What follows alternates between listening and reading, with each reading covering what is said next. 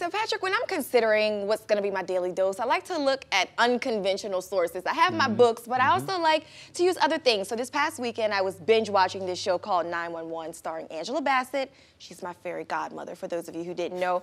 I heard this really interesting line. So during a convo between coworkers, one asked the other, "Do you know why redwoods grow so high?"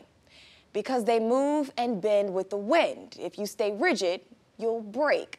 So redwoods can grow almost 380 feet high, Patrick. And just like the redwood, life is all about being flexible. Don't be that person in the room who's just so stubborn and stuck in your ways without being open to hearing your neighbor's point of view.